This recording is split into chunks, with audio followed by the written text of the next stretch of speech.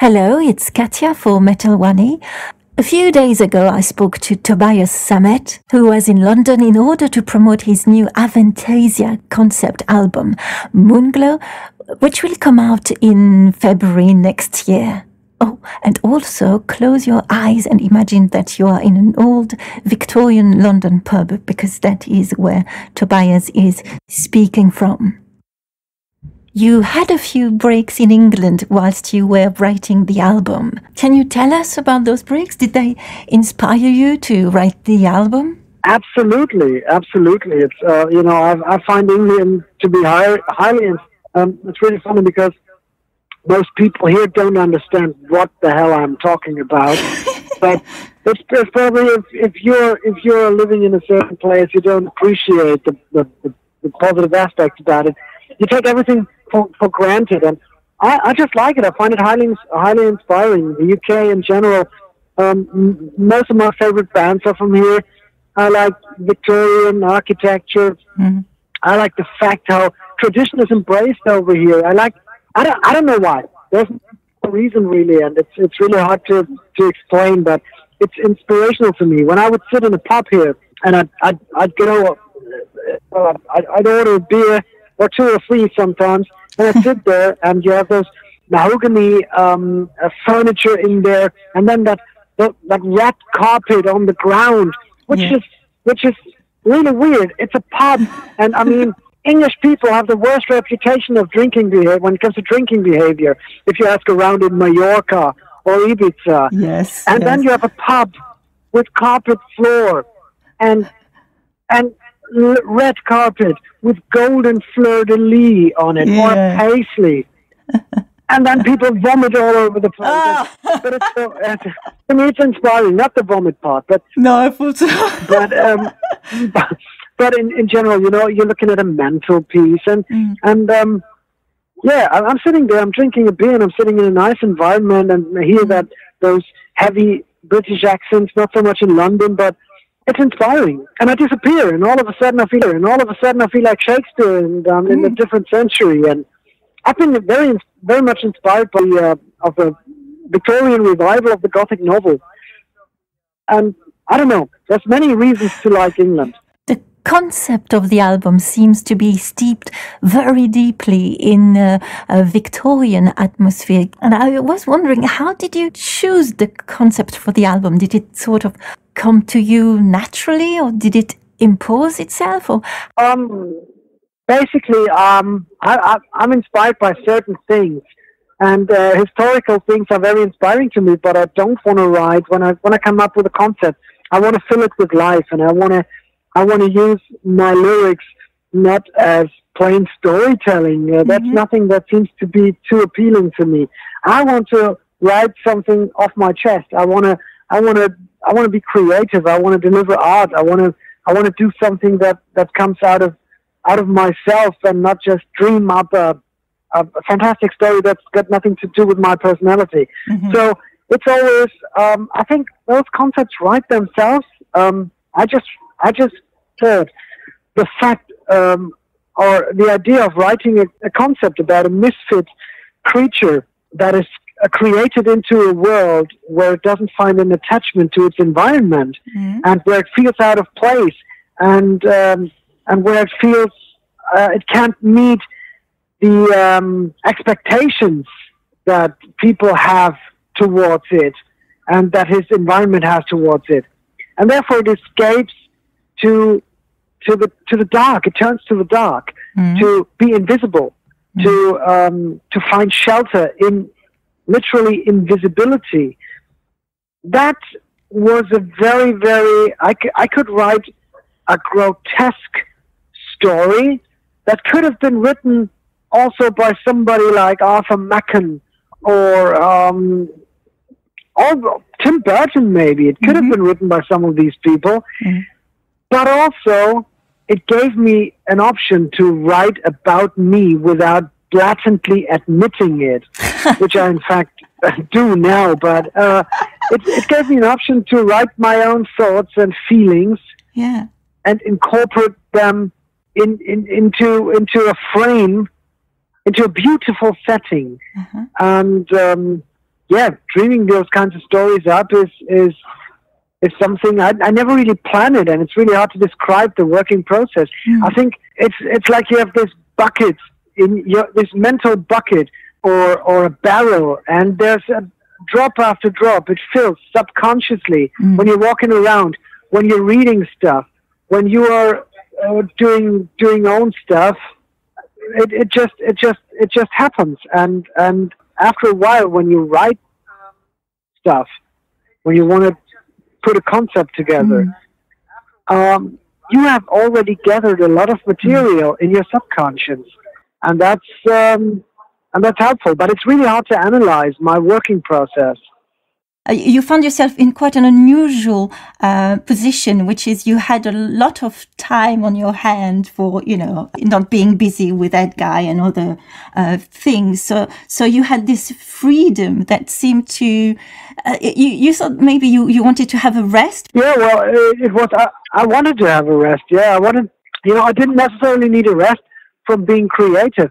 The tour was over, the Ghost Lights tour, and I came home and there were expectations. Everybody else knew what I was going to be, only I wasn't knowing, and I thought it was shocking that everybody else had a clear vision of what I was doing. And I thought if you want to keep your intuition and if you want to keep your sanity, you should make sure that you are not a passenger but a pilot of what you're doing, of your life, and that's why I said, okay. People were asking, like, we know you're going to do a new, you're going to play Wacken next year. Are you going to do it with EDGUY or with Avantasia? It was obvious I would play it. It was just a matter of which band I would play with. And so I said, okay, no, emergency break. I don't do anything. I will build an own studio and I will just be myself. But I was creating new material because that's also catharsis and that's also therapy, and I love writing music, and I had this own studio where I could record some of the stuff. And then I thought maybe it's going to be a solo project, but after a short while I realized that Avantasia is kind of a solo project just with treasured guests, and also the song sounded like Avantasia, so I said, never mind, it's going to be another Avantasia album. There you go. An unexpected album, like a surprise. Yeah, well, it's just, I realize that being creative to me, I don't perceive it as work. I need to do it because I love it so much. I'm restless, and that's sometimes a blessing and sometimes it's a curse. An Avantasia tour must take quite a long time to prepare, I guess. Well, an Avantasia tour is actually, it's a lot of preparation, and of course you have to we don't tour for very long because there's only so much time that we have for everybody that we need is available. And everybody's got their own stuff to do. I mean, there's Bob Catley, there's Jeff Tate, there's Eric Martin, Ronnie Atkins, Jörn Landi, Herbie Langhans, Ollie Hartmann. There's a lot of singers, and they need to have a look at their own careers as well. So we only have a relatively limited amount of time to do this.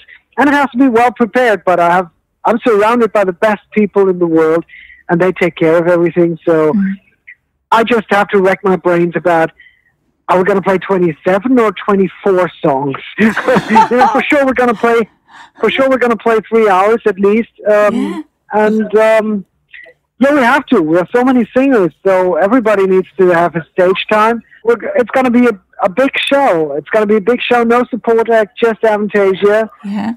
And yeah, I can't wait. I'm looking forward to it. 3 hours, that's huge. Are you gonna have a break in between, I don't know, like they do at the opera or something? Because 3 hours is it's mental. No, we never. We did it before. On the last tour we sometimes played 3.5, 3:45. We don't have a break really, unless Amnesty International will take care of our drummer. If they have an eye on our drummer, I think we might have a break. But you've got some new collaborations for Moonglow, for example, Mille Petrozza from Creator. Now, to me, that sounds like quite a surprising, very welcome guest. That must have been quite interesting. It is really interesting, but it happened quite naturally because Mille is a friend of mine. We've been friends for a very long time. Yeah. We had worked together on EDGUY's Hellfire Club album, where he was singing guest vocal for a bonus track. And on this new record, we always talked about having him as a guest in Avantasia, and it never materialized.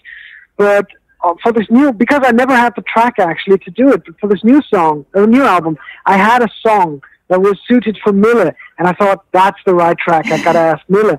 And he immediately said yes. I mean, even though, he's portraying some very, very nasty, evil character, and very angry and aggressive, and it works. It works. And it sounds natural, and it doesn't stick out like a sore thumb. It is really something that sounds natural, and that sounds like it belongs there. It wasn't a big deal. I mean, we got more in common than most people think. We're good friends. Yeah, that's lovely. Is he going to be on tour then with Avantasia, or is it not working out? No, Miller's probably gonna. Miller's always on tour, but always with creation. Miller's constantly on tour. You said that Moonglow has been put together in many eerie and haunted places. Is it literally true? Eerie places, yes. Haunted, haunted. To me, a place is haunted if it's got a special atmosphere. I don't necessarily mean there were ghosts and things flying around and things disappearing. Haunted is, for me, it's like it was atmospheric, and it was put together in old hotels, Victorian hotels, in Birmingham, in London. It was done in the forest in my home village. I did some of the stuff there. I recorded some of the stuff in a holiday home in an island or on an island called Sylt in the Northern Sea near Germany, or German island. So yes, I put it together in a lot of characteristic places. And I've read an article about psychogeography, which means where scientists have found out that your environment, your geographical environment, has an extreme influence and impact on your creative output. And of course, it doesn't take scientists to find that out. Everybody who's been working in a rehearsing room, in a smelly rehearsing room, and in a fancy studio knows it. So, of course, your environment has an impact on your creativity. I just love to work in characteristic places and character places, and that was the case. But I haven't encountered too many ghosts. Apparently, you've got John Atkinson Grimshaw's work adorning your walls in your study. Yeah. I love John Atkinson Grimshaw. The cover artwork itself has nothing to do with it. That was done by a Swedish painter. But of course, it's all in that same eerie, embellished, lovely, but at the same time a little bit grotesque direction. And John Atkinson Grimshaw, I love his paintings. They're highly inspiring to me. I have them in my study. Some of the paintings, not the originals, unfortunately, because they are very, very. I think they're probably 500,000 or more. No, it's just lousy 50 pounds copies, framed copies. But I have one over my piano, and when I play the piano, I look at it. I look at an old haunted house. In the Moonglow, so to speak, in the moonlight, and it's inspiring. It's dreamy and it's highly imaginative, and I need that. I cannot work in a sterile place, and it doesn't. No, I need really atmospheric places and atmospheric, dreamy inspiration. Now, the illustration for the cover of the Moonglow album is absolutely fantastic. It's by Alexander Jansen. How did you get in contact with him? Yeah, he's a great painter. And the funny thing is I ran into him coincidentally. I just wanted to have an artwork that would suit the album. And I knew what I wanted, but I didn't know anybody who could deliver it. And I was checking the internet, and I coincidentally bumped into his art, immediately contacted him and said, I like it. It's so dreamy. It's fantastic. It's eerie and beautiful at the same time. And it's childish, and at the same time it's scary, and I like that. Very, very expressionistic.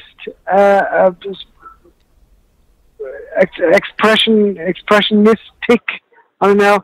So I asked him if he would be up for creating a cover artwork, and he said, yes, I'll do it. I think it's the first cover artwork, or the only he's ever done, and I'm really, really, really happy with it.